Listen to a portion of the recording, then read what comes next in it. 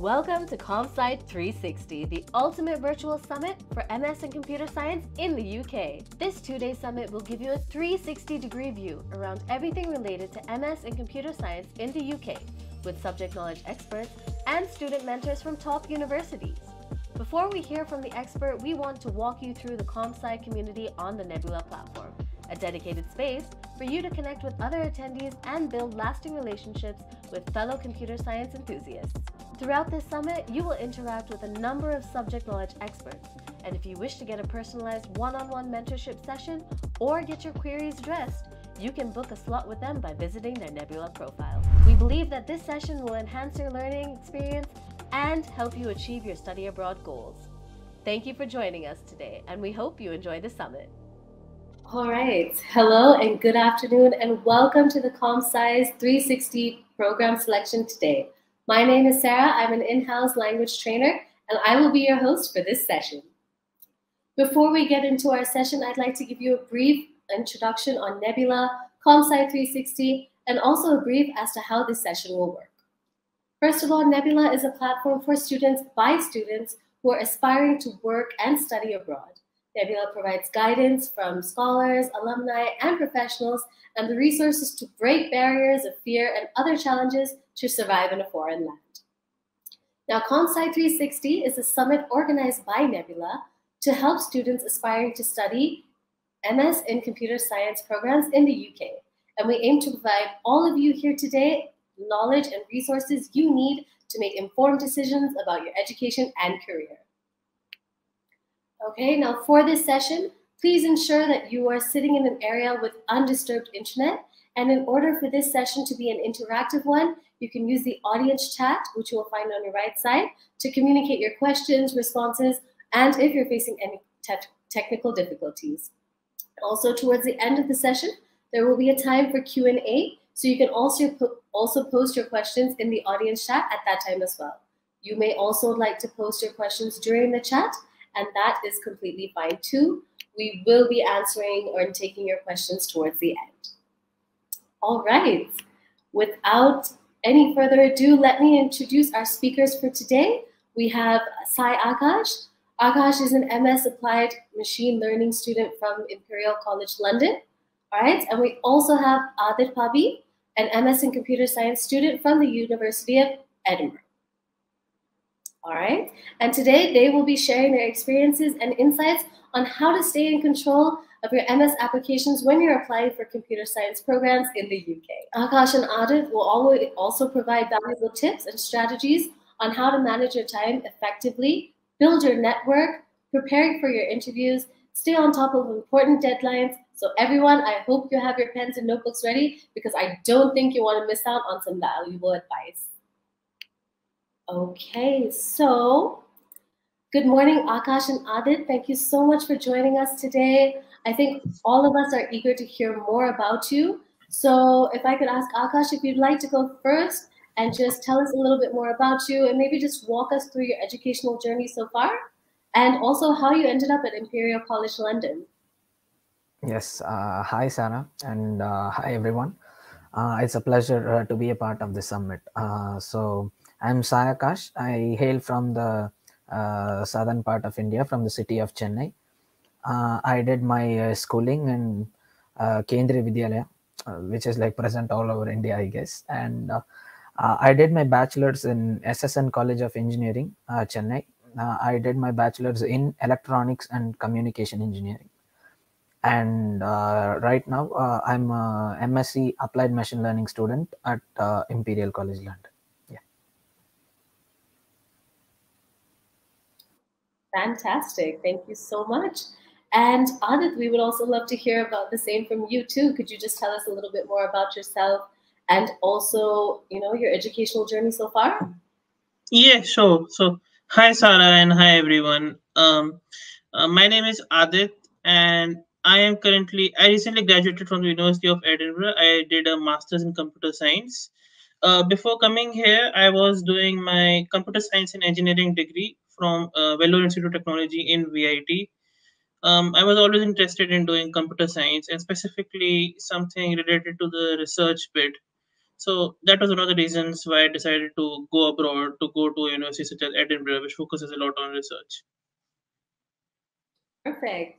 All right. It seems like both of you had quite the journey, right? From coming from India and doing your studies abroad. So that's fantastic to hear. And we're excited and waiting to hear more from you both. All right. So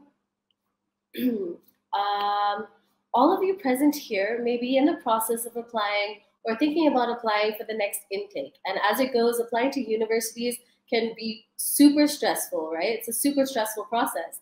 But being aware of everything that comes with it can actually help ease the burden on us all, right? Especially for students who are applying. So everyone, this session is about how to stay in control of your applications while applying for your MS and CS programs in the UK. So I'm going to start by asking, how would one go about preparing their applications? What are some of the materials needed for them? Now, either one of you can feel free to answer or add into what each other is saying. The primary step about pursuing a master's abroad is to exactly choose the subject that you want to study. So I have seen people who search for programs on the basis of the country they want to move into, which I think ideally should not be the case. You should try to focus on the program you are interested in, and then you should look for countries that can offer these programs. So search on the basis of the program that you want to pursue. That is a very good choice on how to start your application process for your master's abroad. And another important thing I would say is thoroughly research the program that you are looking at, because universities in the UK have very good websites that have every single detail about the course, including the module information as well. So there could be an AI course which doesn't have the modules you prefer, and there might be another AI course in a different university that exactly has the stuff you want to study. So be careful in choosing the programs, because there are very major changes amongst different universities that can offer the same MScs. Say the MSc in data science at Imperial may not be the same as MSc in data science in any other university. So try to thoroughly research the modules, the requirements, and it's about your personal choice on what you want to pursue, even within computer science, because UK offers a lot of wonderful specializations. That is one big advantage of taking up master's degrees in the UK. So try to keep an account of the minor changes between different programs, which could be a big factor when you are taking up the degree. It should be, when you're coming for masters, it's I feel it's purely out of passion, because you want to do more in the field that you are interested in. So thoroughly research the modules, look for the entry requirements. Ranking is one basis to go with. Adit, you want to add some more factors on this? Yeah, sure. So, I mean, I agree with all your points. So, apart from that, I would say, even whenever you're applying to a program, you should probably research thoroughly into the university, what, like he said, what modules they offer, what courses they offer. A lot of universities also offer you the choice to choose your own modules within courses. Like if you're taking a very general course, such as I did, computer science, I could take a combination of AI based topics and some distributed computing topics. So if you're interested in a more general view, you can probably take a very general degree. Now, if you want to do something very specific like AI or data science, you have separate programs for that as well. So even like before you apply, you should probably research on what you actually want to study, what you want, and then you accordingly choose.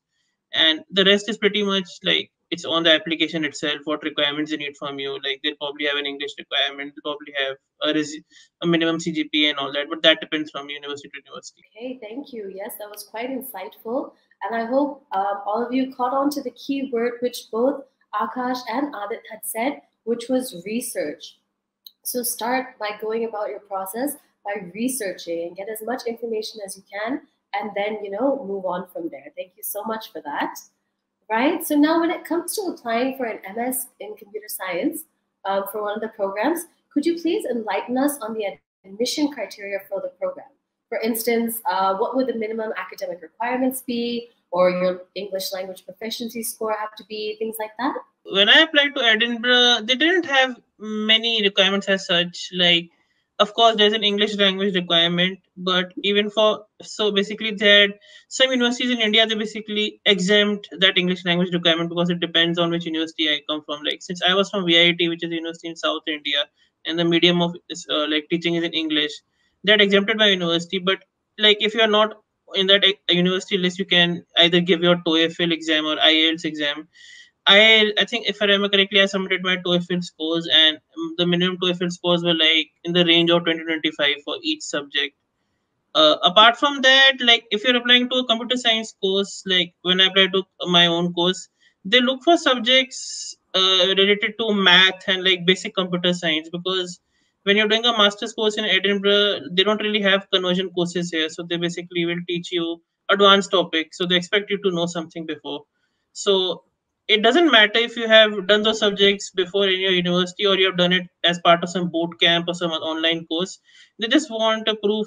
They just want to know what you have done, and that also will form a minimum requirement. And of course, a maths component is very strong. They want you to do discrete mathematics, statistics, which is very important. And they don't really have a CGPA requirement as such, but of course, because it's a research-based course and it involves a lot of studying, they prefer if you have a good CGPA.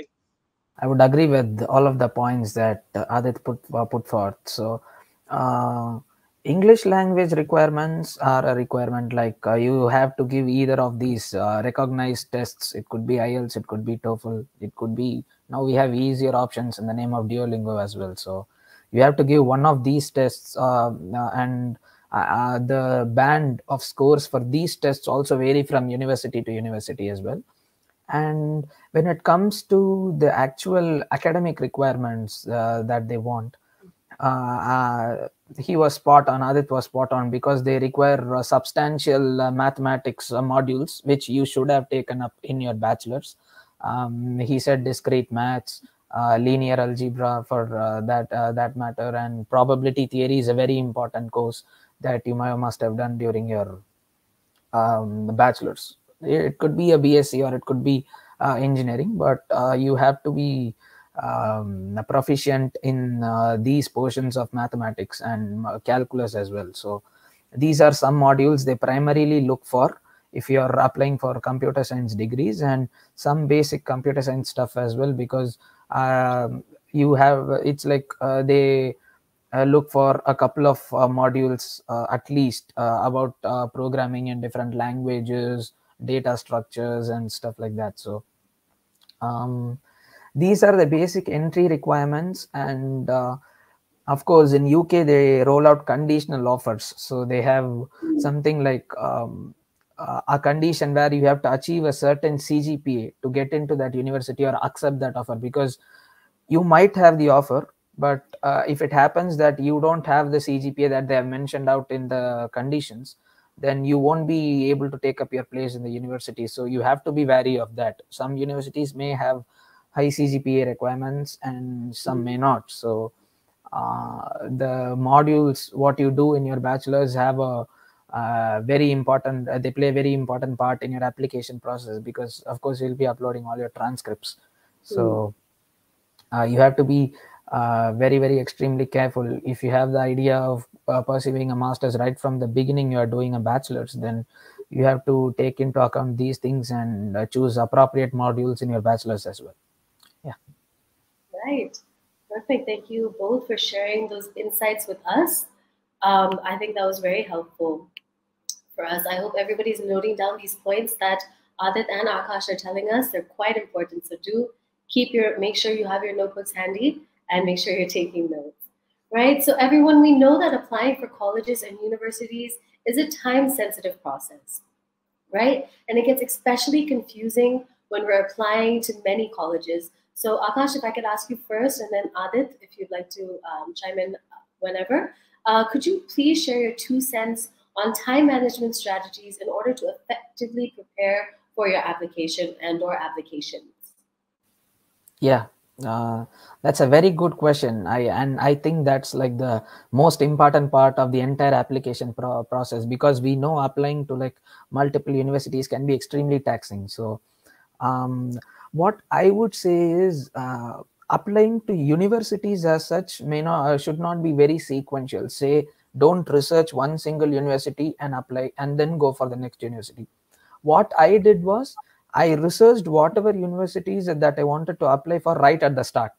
So for example, I had like an Excel sheet which talks about every important detail for every single university.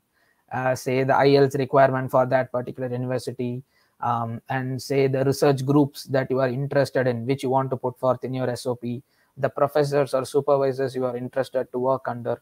It's a basic thing to research all these things for these universities. So try to do this research beforehand, like at least for five universities, I would say. Of course, you don't have the idea of like applying to every single university, so do it for the first five universities which you consider are going to be your primary options.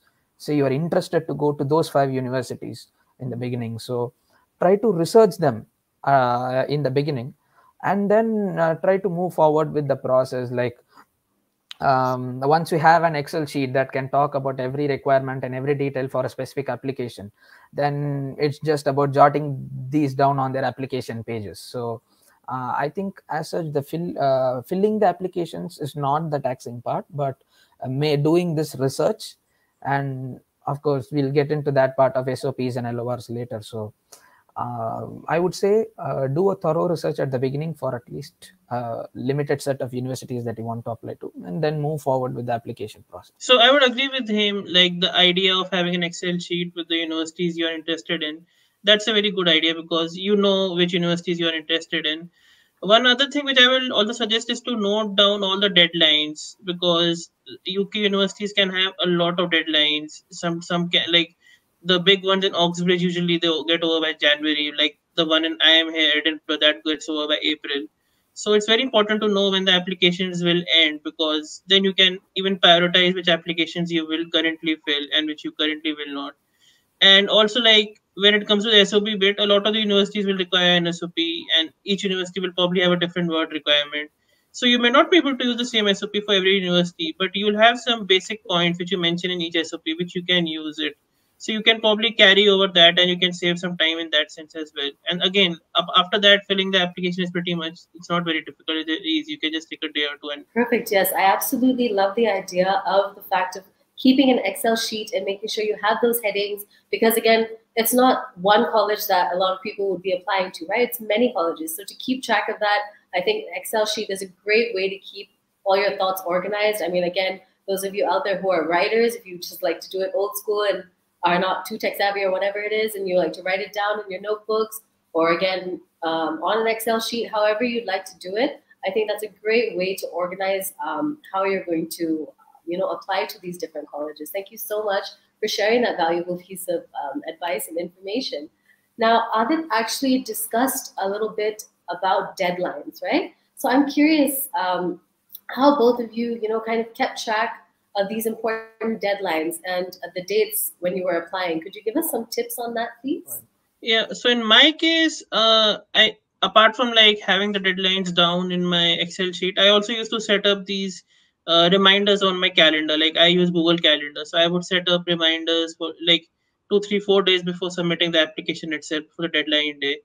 And also, what happens is that because these are UK based applications, so their deadline usually ends much later or much before what our time is. So like sometimes when you're filling applications on deadline day and you're not really sure when it's going to end. Sometimes the application might just be already, the deadline might already be over and you can't do anything about it. So that's also important. A lot of the universities will probably not mention what GMT, what I like BSc the application will end, or they will mention but you don't really realize it. So you should also keep that in mind when you're submitting your application. Then of course you pretty much have to submit, like some universities allow you to submit your documents even after filling, if even after the deadline when you submitted the applications. Some universities may not allow that, so you need to probably look at that as well, depending on each university. Yeah, actually, you are spot on with the answer, because my approach was pretty simple. I had a whiteboard in my home, and I used to write all the names of the universities and their deadlines. So, every time I used to walk into that room, I used to get a peek of those deadlines. So, it used to help me schedule or prioritize my tasks accordingly, so that I always used to complete like the applications much before the deadlines. So of course the time stuff matters if you have a time crunch, and you are applying for multiple universities, and probably you lost track of one university and its deadline. So in that case, the time thing is very important, because the timelines like it's like 5.5 hours, or in the summer approximately 4.5 hours behind us. So you have to be careful when you try to upload it and stuff like that. So that is one important thing. And my approach was, it's just simple. I just wrote it on a board. I just kept it like that. So every time I used to walk through that room, I used to get reminded of the deadlines. And yeah, my approach for this was pretty simple, I would say. Oh, great. I am very impressed as just hearing about how you guys kept, were organized during this whole process. I feel that I'm a very organized person, but hearing this, it just made me so happy to hear how it is. And I hope everybody else who's here today for the session, you keep that in mind, that organization is quite important as well. So we talked about one point is research, but also being organized so that you know your dates, you know your times, you know the deadline, so that you can hit that on the spot and get into your dream college, right? All right. So also another question that we'd like to know the answer from both of you is the importance of networking and how to build connections, especially when it comes to the application process. Yeah, I think I'll take this up. Yeah. Yes. Networking is, of course, a very important part of the application process. It could come in various forms, because there is a possibility that probably you worked under a research lab under a particular professor. It could be that, it could be your friends, it could be your relatives, it could be anyone. But any information that they can give you in this process is extremely valuable, because that was the case in my story. Because my uncle, he lives here in a county called Gloucester.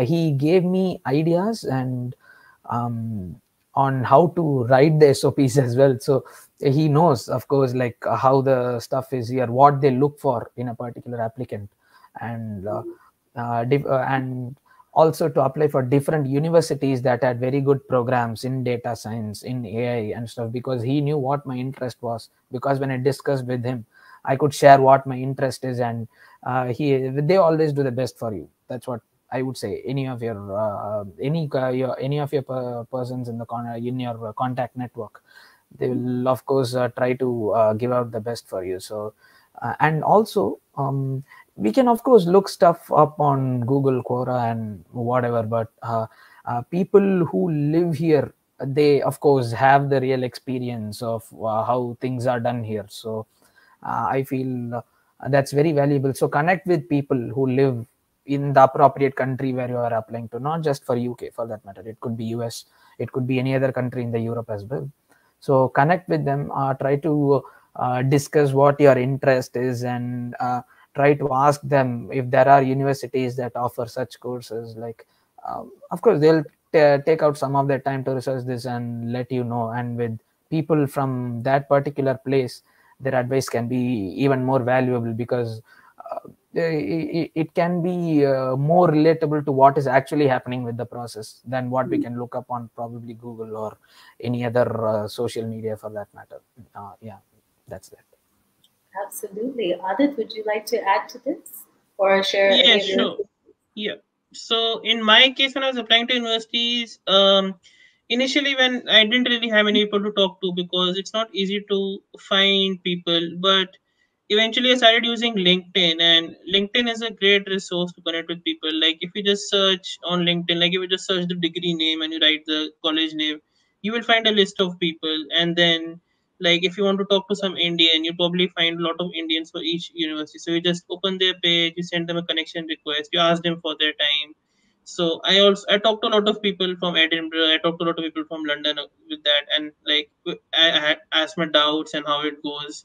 I also, in my own university, I had some alumni who had also studied from the University of Edinburgh, not even from my university, but like from universities in the UK. So I even connected to them to ask them for any tips and advice. And yes, that's pretty much it really. You can like ask your alumni, you can ask your connections, or sometimes like in the last case, if you don't have any other option, you can just search online. Sometimes people will write about the experiences in these colleges and how it works. So yeah, these are pretty much the only options we have.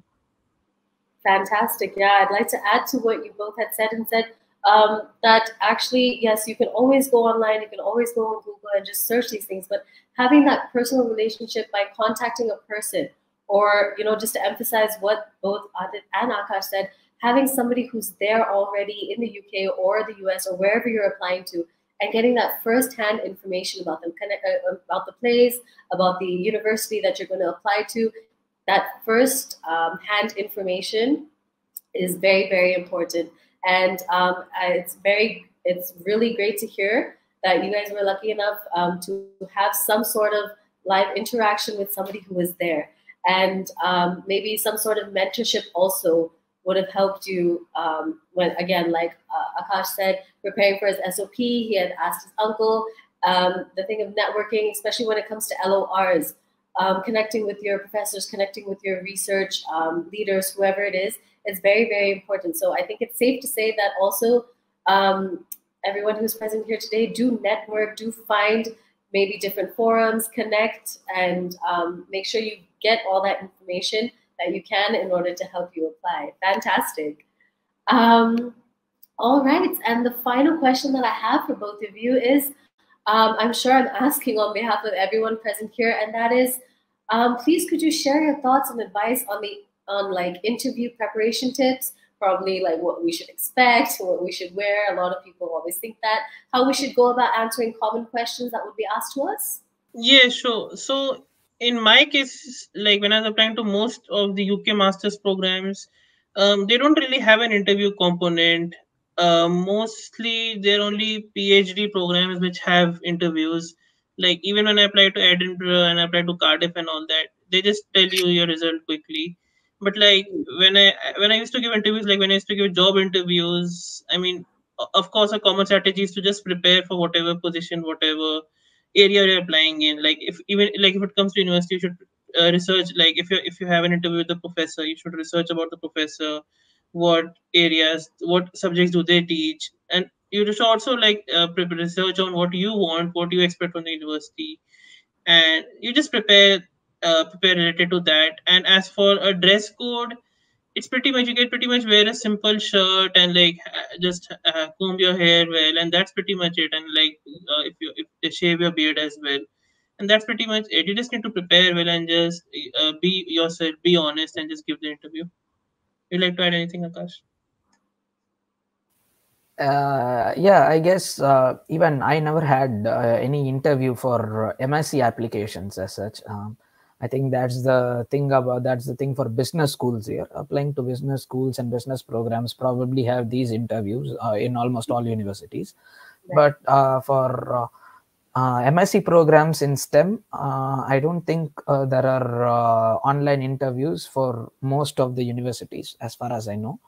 But the application process is thoroughly through your transcripts from your bachelor's degree and your statement of purpose and your letter of recommendations. They have academic personnel who assess these and they roll out your offers. So if at all there arises a case where you have to attend a particular interview, then probably I think Adit was spot on. You have the dress code is smart casual, and please go on and be confident about what you're talking. PhDs, of course, yeah, people who are trying to apply for PhDs, if you have an idea to apply for a PhD, you have to be prepared for this, because there'll be a thorough technical questionnaire for, I say, 45 minutes or probably 1 hour, where they will thoroughly research you about the depth of your knowledge about the research topic you have proposed them to work on about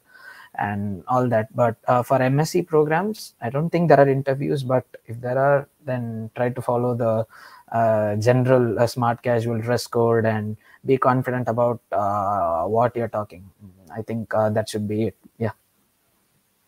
Perfect. Great. Okay. I think everybody here can take a little bit of a sigh of relief to know that there probably won't be an interview. So that's good to know, right? But still always be prepared whenever you have to, right? Okay. Aakash and Adit, thank you so much for this insightful session. Everybody here who's present today, it's your turn to interact with Aakash and Adit. So you can use the audience chat to type in your questions and we'll go through them one by one. As I see here, we'd like to hear from both of you, maybe Adit first and then Aakash, if you'd like to respond to this. They would like to know, what topics have you researched on? Like when you're applying, I mean, it depends on what you want. Like if I'm interested in, let's say, doing AI, I would probably search for universities and I will probably search for papers and professors who work in this field. Like even in AI, you'll have lots of specialities. Like if you want to do a natural language processing, so that matters. What exactly are you interested in? Then you start searching on the universities, what the university offers, what modules do they offer, what courses do they offer. Are you more into a research based curriculum or you want more of a teaching based curriculum? So I would say these are probably the most important things to research on. And then you just keep applying to university, then you like keep asking other people on their like for their advice on like how the university teaches it. A lot of universities will also have free online lectures. You can get a feel of how they teach and you can get an experience of like how it actually works. So that's pretty much it. And then you just apply and you hope for the best. Right. Great. Aakash, would you like to add anything you'd like to add? I think that was pretty much it, because when you start to research about programs, as I said in the initial stage of the talk, you have to thoroughly research every single module, because the universities in UK, of course, they provide you all the information. They can say even what they teach in every module, so you have access to pretty much all the information, right? So why not make use of it? Like if you find a lack of compatibility in the modules with your interest and what the modules offer, then probably it's not the right place to go to. So there is the scope of that research which you can carry out with UK universities. I will say that is a very big added advantage when you apply to UK. So that is one thing. And of course, they have a variety of specializations, keep track of the different modules or the changes that you have amongst these things. And of course, there are two things, like he said, there are postgraduate taught courses and there are postgraduate research courses in the UK. So you have to be aware of that. And it just then boils down to your particular interest. If you want to work on research, or if you want to learn something, land a job offer after a year, once you're done with your MSc, it's pretty much about your own interest. So you have sources to research. So it's just about the alignment of your interest and curriculum. Yeah, that's it. Absolutely, makes sense. So also one more question was, Sumit is asking if you could name some helpful websites. I think Adit also said like the university websites would help you, and also Aakash said that. Do you have any other websites that could be helpful for our attendees or anyone that they could check out to help them with this? So in my case, I mean, apart from the university websites, there's also like there is Quora. You can usually search for a course on Quora. There's also YouTube where you can. A lot of the university students usually they create a vlog or something where they detail their university experience. So that might also be useful for you. If not for your particular program, then just the university life in general and what you can expect. Apart from that, there's also like online forums like Reddit, and only specific to the UK universities, there's this website called Student Room, which is a UK-based website. It's similar to a university forum, and it's just focused on UK-based programs. So that also can be very useful, not just for universities, but for like even jobs and all that.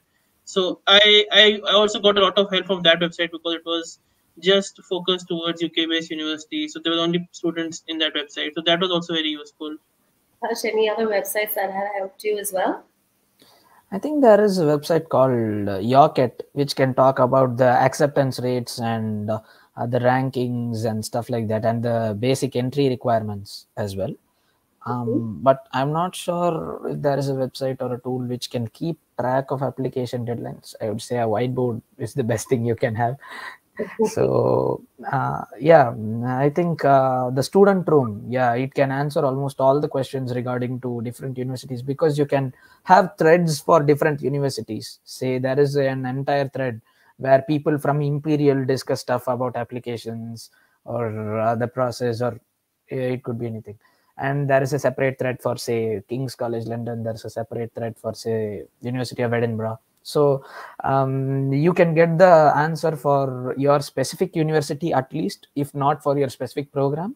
So I think when it comes to the application process, you can get additional information from these sources, but the go-to source should be the university's website, because it's pretty much clear.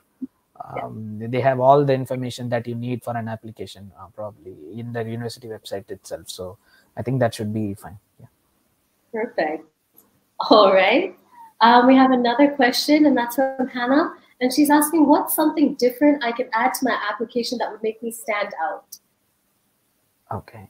So I would like to take up that question.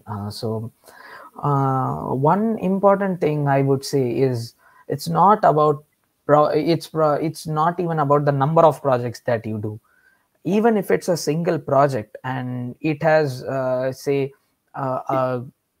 would say, which can be deployed for a very good use in the society, they would look for candidates that do that, because they are focused on research that contribute to the society, the universities here. So if you can have a research project probably which can which was at least on the track of contributing something to the society, so in that case that would be very, very useful. And technical degrees in computer science, AI, machine learning, and data science, for that matter, any top tier conference publications and journal publications, please definitely mention them in your SOPs, because they look for such strong candidates who have had this good research skills in order to publish in these conferences and journals. So mention these achievements, and just don't hesitate about putting for some of your achievements in the SOP. If the word limit permits, just go on, put all of them, I would say, because why put less when you have more, right? So you should probably work on that policy, and do not hesitate to put anything which is relevant to your SOP. Do not hesitate thinking this might not be a much useful thing. This might be a lower level of achievement or something like that. You have achieved something, you have learned something, you are good to go. You can definitely add it in your SOP, I would say. So those are few things, like your publications, your very important projects, say for engineering people from engineering background. You can definitely put your final year project, what you worked on, how it's relevant to what you're what the program you're applying to, stuff like that. That's a very important thing you have to consider. So these are some factors, I would say, which you can jot down in your SOP to make your application stand out. Top tier conference publications and journal publications are like, it's a top notch factor to have. It adds like a very good strength to your application. Yeah, that's it. Perfect. Adit, would you like to add anything to that? Yeah, sure. I mean, yeah. So basically, when you're applying, I guess the most important part, even in this case, is to thoroughly research on what area you're interested in, and like even if an area you're interested in, what professors are you interested to work with. So like in the SOP, if you can mention, like, let's say what subjects the professor has worked on, you can probably mention a paper or two in which they were very interested in, and you can give your insights on that. You can say how it benefited you. You can link their papers to your own personal achievements, like their own research, like your own personal interests, and that also helps a lot. And apart from that, I can just say that, like, a lot of times the SOP will not, you don't have much words to write. The word limit will be very less. So, like, if you have a very small word limit, you should only have the most relevant details possible. Like, you should probably cut the clutter and just add whatever you think is suited for this technical course. Like, if you're doing a computer science degree, you should probably only talk about your computer science achievements, because they'll only probably look at that when you're looking for a candidate, because they also have like LOR and all that for your character and for your personality. So, I would say that's also pretty important. Yeah, so I would like to just add one more point to this. When you are writing your SOP, try to complete your SOP, because there are a few things that the universities want you to answer in an SOP. So don't do it in parts. Like, don't answer like 4 of the questions and say like that was the word limit. I was not able to put everything into the SOP and stuff like that. Try to be concise and um, answer all the questions that the university expects you to say. What background you are from, why you want to do this, do you have the experience to do this program, like do you have the prior knowledge in your bachelor's, and why this university, what interested you in this university so that you wanted to pursue an MSc here, and finally what is your future plan, like what do you want to do after the MSc. Like, try to jot down these important points in your SOP so that you have a complete SOP. As a result, when you, it's like automatically when you answer these questions at the end, when you read it, you will think you have a complete SOP.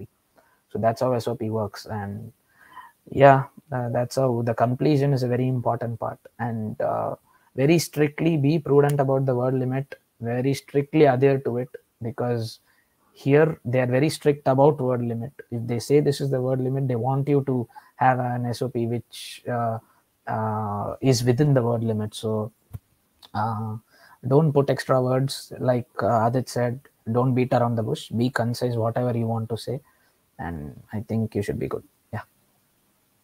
Fantastic. Loving the answers. We have time for one last question, so I'll just quickly read it out to you. Sumit is asking, now we touched a little bit about English language proficiency. So he's asking, should I consider taking the IELTS as part of submitting an English language proficiency certificate? Yeah, I think you should. IELTS is like widely accepted like all over Europe. So I think, yeah, IELTS, yeah. IELTS requires a good deal of effort. I won't say it's very easy. I won't say it's very tough, but you'll have to be, you have to be prepared for to take up such an exam, because of course in India it's like you pay a lot of money to take a single exam on a particular time slot. So you have to be really careful about the preparations you put in, and also be aware of the language requirements for the particular university you are applying to. Some may require a lower band score in IELTS and some might require a higher band. So you have to be aware of that and put preparations accordingly. And I would say please take up IELTS in order to um, satisfy the language proficiency condition of your offer. Yeah. Okay. Adit, would you like to add anything, or are you all in the same boat? Yeah, sure, I add something. So I didn't give the IELTS, I personally give the TOEFL, and these two exams are probably the most popular English proficiency tests. And pretty much, I think whenever I was like browsing, pretty much any university will accept your TOEFL score as well. So if you can't give the IELTS, if you want to give the TOEFL, because if you're applying to universities outside Europe as well, then I would highly suggest giving the TOEFL as well instead of the IELTS. And I guess the major difference in TOEFL and IELTS is probably in the speaking part. From what I've understood, in IELTS usually speak with a person.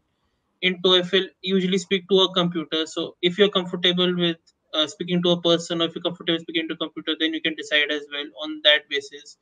I don't think there's much difference in the cost. It's roughly the same. Right. Amazing. Thank you so much for sharing that, both of you. All right, everyone, and Adit and Akash, we've come to the end of the session and also the Q&A session. I just want to thank you, Akash and Adit, for joining us today and sharing your insights. I hope you enjoyed being with us here today.